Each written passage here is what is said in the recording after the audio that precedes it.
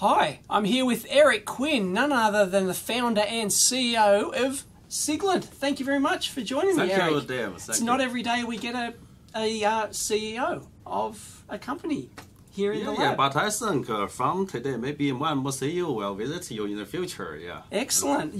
So you're here from China on a visit. This is your first time here in Australia? Yeah. Very beautiful country. And so you want to move here?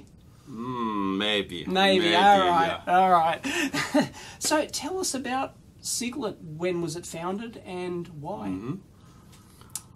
You know, in 2002, 2002? I'm a software engineer, and one of my classmates, Jackie Sao is a hardware engineer, and you know, we have a goal, make every engineer in worldwide have professional test and equipment. Yep. So we begin to develop the oscilloscope. And is this a bench one or a PC based? Bench one. Bench one? Yeah. Okay. Yeah. You know, in that time, we don't know. It is very difficult to design a bench oscilloscope. So in our original scale, we prepare use half a year to complete the whole prototype. But at last, we use 2.5 years. Wow, very difficult. It took a lot. So you thought it would take 6 months, but it took 2.5 years. To design your first bench oscilloscope. And launched that model number at the end of 2005. Right. What was the specs of that oscilloscope? What bandwidth? What sample rate? Oh, in that time, the bandwidth is 200 megahertz, and the sampling rate up to 1 gigahertz. Hard. So that was very hard to do. Yeah. Back in 2002. Is it easier now? It's easier easier today. I think it is easier now, but in that time very hard. You know, we do many research works. Yeah. Right. And where were who were your competitors when you decided to start? Was it Rigol, or were you looking for Agilent at the time? In that time, I think the competitor maybe Tektronix and Rigol. Yeah. Yep. You know, I have a very interesting data. In 2006, our ship quantity only 5% of one of our competitors. 2006, but to 2000 at the end of 2011, only 5 years later, our quantity has beyond these competitors. Only five Only years. 5 years it took you to grow. Yeah, very crazy grow, very rapidly. Yeah. How many employees do you have? At the in current time, around 300 already. Yeah. Right. Is that 1/3 of them are R&D engineers? 1/3 are R&D engineers. Yeah. Excellent. How many do hardware and how many do software, firmware? I think hardware around 40 to 50 and software around 60. Yeah. How complex is the firmware in these? How many lines of code? Do you have any idea? Oh, you know, at the beginning, I plan to use half a year, but at last I use more than 2.5 years.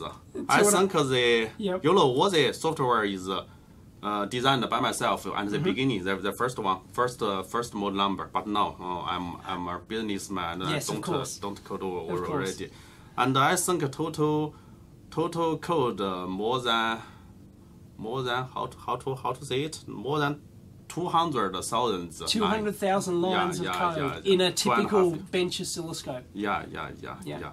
And did you use what sort of operating system are you using inside these? Is it Linux or is it Windows CE? You know, we have some different series. Some use Linux and some use Windows CE, and some maybe other platform, other operating system. Yeah. Why don't you standardize on just one platform? You know, and the beginning, in that time, if you use the Windows CE or use the Linux on blank phone, In that 2005 is I don't think it is impossible. Yeah. Right. So in that time we use Atlas own opera system. It is a small opera system. I don't remember the name, but after some years growth, we found this system. Yeah, it is enough. So we change from that system to Linux. Yeah. And so all new instruments will be running that? Yeah, most of our new equipment are running on Linux, but still have some special use other systems such as the Windows CE or others. Yeah. Got it. So I take it the software is harder than the hardware. Would that be correct? It's harder to write the software for an oscilloscope than it is to actually design the hardware? I don't think so. No? Both hardware and software is difficult. Yep. I think, yeah. If you want to develop a good scope or a good AWE generator, you need a good hardware designer and good software designer too. Of course, yes. In that case, on the hardware side of an oscilloscope, which is more difficult, the analog front end, the analog amplifiers, or is it the memory architecture and those sorts of things? Which is more difficult? Which is more important to get right in an oscilloscope? I think the first one is analog front end. Yes. Yeah. The second one maybe the sampling system, the ADC, APJ, this kind of things. Yep. And include the whole firmware. Yeah. Right. All of them are very important. What is the major cost factor inside an oscilloscope? Is it the FPGAs you have to use, or is it the analog components for the front end? Is it the analog to digital converters? Which is like which adds the most cost to an oscilloscope? Is there any one thing that's... Let me see. I think maybe FPGA. Yep. And analog. And and others together still have display, metal box, and plastic box. And I think most cost come from the chips. Yeah. Right, from the actual silicon chips themselves. Yep. You've just released this new 2000 series. Yeah. It will be a very fantastic one, I believe. Yeah. And how long did it take to develop this? Although I know it's based on a lot of previous work, obviously, but from the time you decided to do this model, how long did it take to...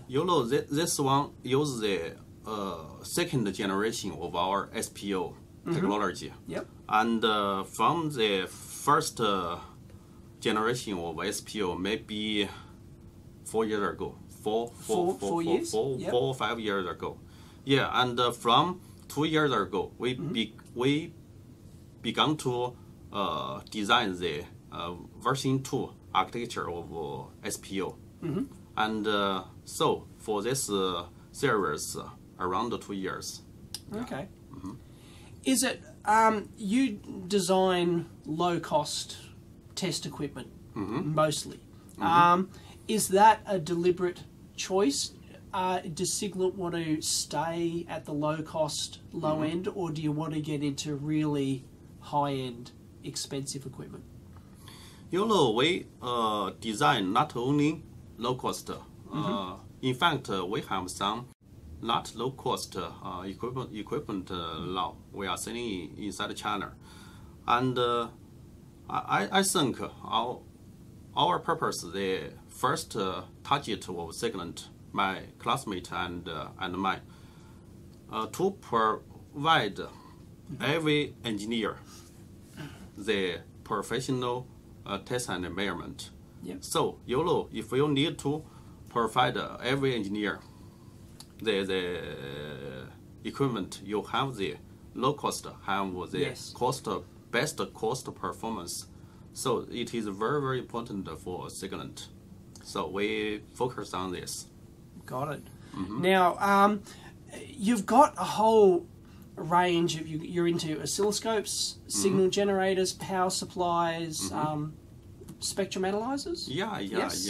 And do you plan to expand into a larger range of things? I know you do a benchtop multimeter. Any plans for handheld test equipment at all? I believe Siglent will always focus on test and measurement equipment. It is our goal. We'll focus on this. And there still have some other products need us develop. Yeah.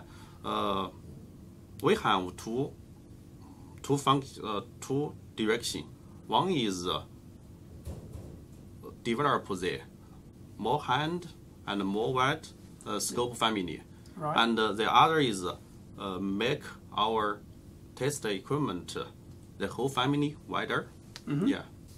Is it harder to make money with, harder to make a profit with low cost test equipment, or is it a good industry to be in terms of actual profit? It is difficult to reply. Right.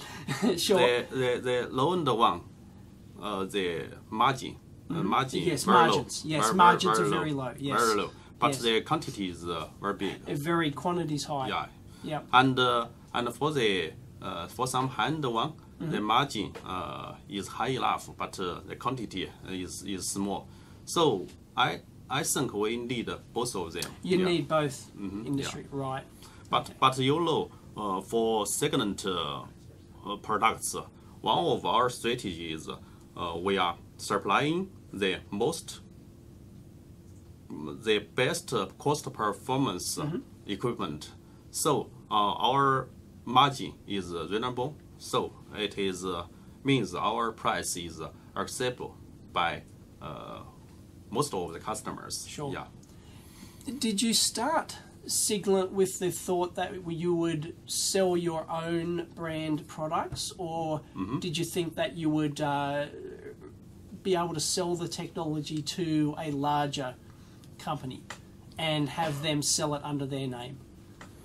At the beginning, from 2002, at the beginning we developed the scope to maybe 2008. We haven't our own brand. Right. All our business come from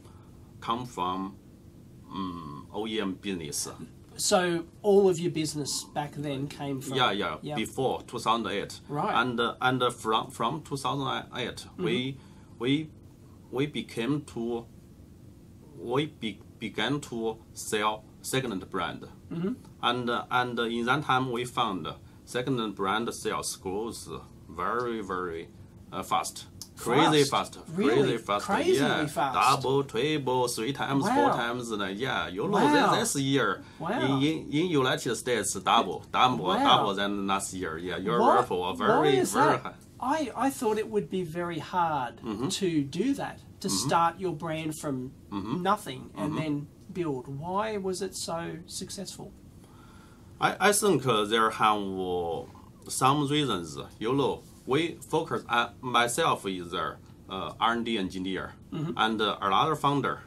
Both of them are R&D engineers too. Yes. 3 founders or 2 founders, another one joined us from 2007. Total, all of 3 of us are designers. So we focus on R&D very much. And every year we invest more than 15% of our sales. 15% of R&D, 15% of sales into R&D. Yeah. That's very high. Yeah. Especially from, I think maybe from 4 years ago to last year, I had seen the data around maybe around 20%. Wow. Yeah. Most of our incomes focus on the R&D, so we can provide the products, the new technology, new products very, very quickly.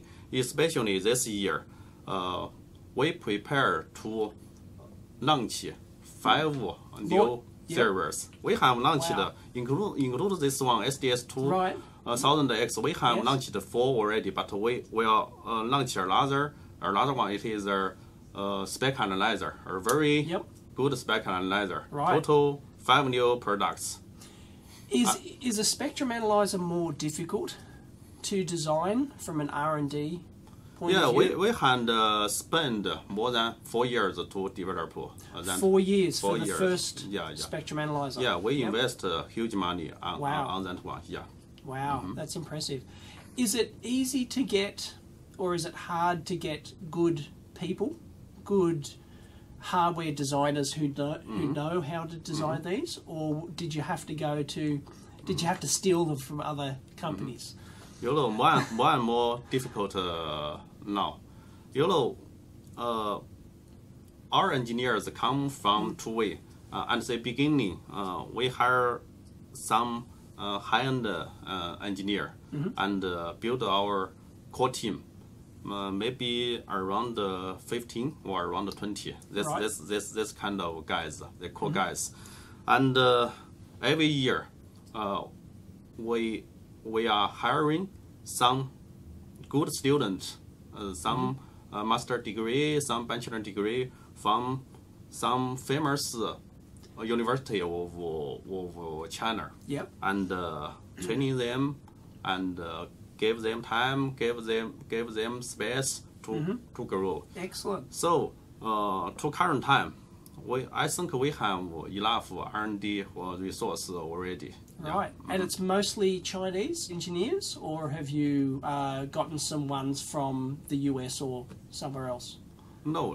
It's all our Chinese? engineers come from China. We have some sales team in one sales team in United States and one sales team in Germany, Hamburg. Right. But all our R&D in China. Everything's in China. Yeah. Got it. Where do you sit in the market at the moment in terms of volume for test equipment? Are you number 2, number 5? What? You know, I had idea? told this Arnito just now. You know, in 2006, we only 5% of one or other main competitor. Yep. But at the end of 2011, we have beyond them already. I think in current time, if we calculated the quantity of oscilloscopes, I believe maybe around number 2. This number 2? Who is number 1 at the moment? Oh, sorry, I can't say the name. That's all right. That's all right. We won't say who number 1 is, but you're very close. Yeah, very close. Very impressive. What is your biggest market? Is it China, US? In terms of sales volumes? You know, we had built our sub company in United States, in Ohio, in last year. In that time, I think from July of last year, the United States market have become the biggest one in all this market. Yep. And the second one, I believe maybe China or Europe. Okay. Yeah. Is it important to keep producing new models, or how long can one model last in the market? Like you've just released this oscilloscope. How long do you expect it to last in the market before you have to replace this? I think around 4 or 5 years. 4 or 5 years time frame. Yeah. Right.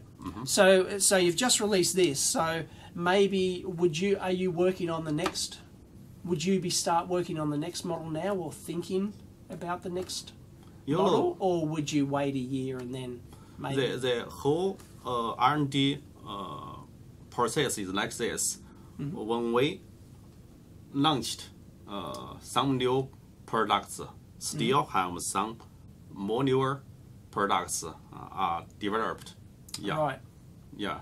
We are develop some new products now. Yep. You know, we have around 100 engineers. So 100, yes. Yeah. Many products are developed together. Yeah. Wow. What is your firmware update policy in terms of these? Do you release firmware on your website so that it's easy to download? Because I know other companies who I won't name are very reluctant to release their firmware. You know, I think service is very important, and the firmware update is a very important tool. Yeah. So after some time, we'll release our new firmware to revise some bugs. And I remember from current update version, we gave more details of our firmware version, such as what kind of bugs we have revised in this version, and what kind of features we have added in this version. We add this kind of document when we release the new firmware. You know, we focus on our customer very deep, and if you buy one of Siglent products, don't worry about the service, don't worry about the software bugs. You know, we have launched SDS 2000X in this maybe in this how to say it, Monday? Yeah. Yes. In this Monday. Yes, Monday. In last week we had released another updated version of our old SDS 2000. So all of our customers who had bought our old SDS 2000 already can get the same update firmware version together. Got it. We focus on our customer very much. Because when I did the teardown of this, I found a few bugs, and you had it fixed within a day or something. You know, we can fix that bugs maybe half a day, but you know, we have our progress. You've got to test it and do some other progress. So I think in 1 or 2 weeks we update the version and post on the website. Yeah. Right. Now, something like, well, the function generator and the oscilloscope, for example, it's very common for most companies now to build the hardware capable, say, 200 megahertz and then sell a 50 megahertz version, and it's only software difference. Is that a concern that people will actually hack these things and get or is it not really a major concern? I'm not very concerned about this. Right. You know, if we give some option to the customers, and maybe they can buy our option to update some, such as the in current time we give option to MS, such as MSO, AWG, zeros, decode, this kind of features. Maybe in the future, we give the option to update the bandwidth. Right. I don't worry about this, such as hack or other. I don't worry about it. Yeah. Right. So do you do that to save cost? Is it a very good cost saving to actually build it into the hardware and then sell software options? Yeah, it is a good way for the customers. Yeah, if you use that options, customers can buy our products first. Maybe the lowest end one, and in the future they can buy option to update it. Yeah, we'll use this strategy in some our future products. Yeah. Got it. Now, I'm going to have to ask this question. It's going to be very tricky. It's going to be very tricky, but everyone will hate me if I don't ask about... Sorry, what does tricky mean? Tricky means very difficult to answer, maybe. Okay. No so problem. we'll try you. We'll try you. There was a lot of discussion on my forum about the eBay thing, which I'm sure you're aware of. Can you tell us the story behind that? You know, Yeah. So I'm so sorry about this kind of thing. Make many hobbies. Yeah, I need to angry. I'll maybe I give a clearly explain about this. You know, there have some distributors. We name them maybe how to say it, brown distributor. Yes. Or unauthorized distributors. Yes, authorized distributors. Yeah. Yes. This kind of distributors sell to other state, other country, very far away from they located. Yes. And haven't supplied any service. You know, this is a big problem for us if this kind of distributors too many. So from 2 years ago, we begin to do our progress, arrange some guy in Siglent to monitor this kind of distributors right. On eBay, this kind of right. Yes. Yeah.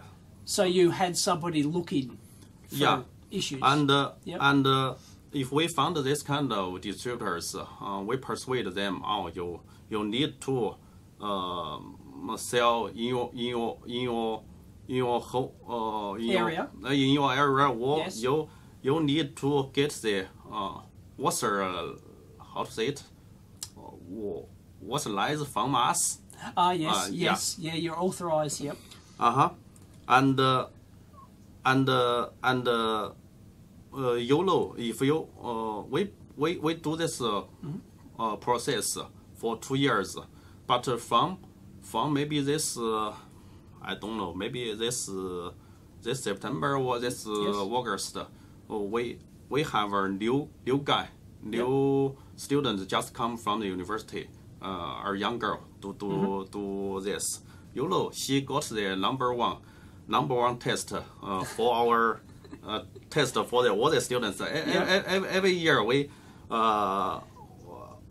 hired many students from Excellent. the university. I had told you just now, and she maybe she haven't enough experience and can't distinguish who is the brown distributors and who is the user sell their user selling their things on eBay. Use the equipment. So she did a wrong thing. Yeah. You know, we have done this around 2 years and no any accident happened. But from this girl, it was it was just an issue. So you're definitely not targeting second-hand equipment on eBay. Yeah. Definitely not. You know, one of the most important thing for Siglent brand is our service. Yep. You know, such as we supply the newer firmware to our old SDS 2000. I think a service and make the customer happy is very important for us. Such as we are supplying the 30 days reply, no any reason replies from United States. But if the customers buy the products from this kind of brown distributors, we can't do it. You know, maybe we can do because we have a sub company in the United States and we have a sub company in Hamburg, Germany. But in South Asia, in Australia, in other places, in maybe South America, we haven't our own company. We only distributors buy the products from the local distributors. Maybe the customers will have service problem in the future. So we worry about very much. So we do this progress. But I think maybe from this sense we'll do it very carefully. Yeah. Excellent. But I in here, you know, in this. Maybe it is the most famous hobbyist electronic forum in here.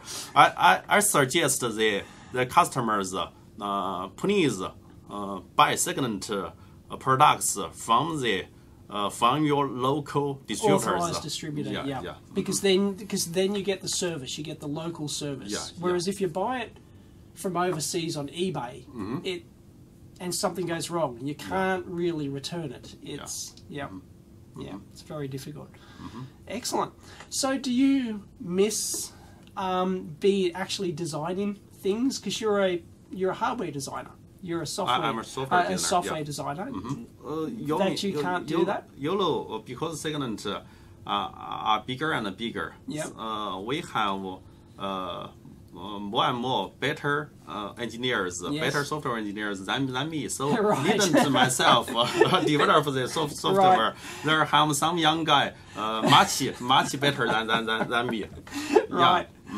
Yeah. But it's still fun, though. How much input do you have in the R&D side of things? Are you getting into the meetings for actually designing these, or do you have your organisation probably is small enough with 300 people that you can still have a personal hand in everything?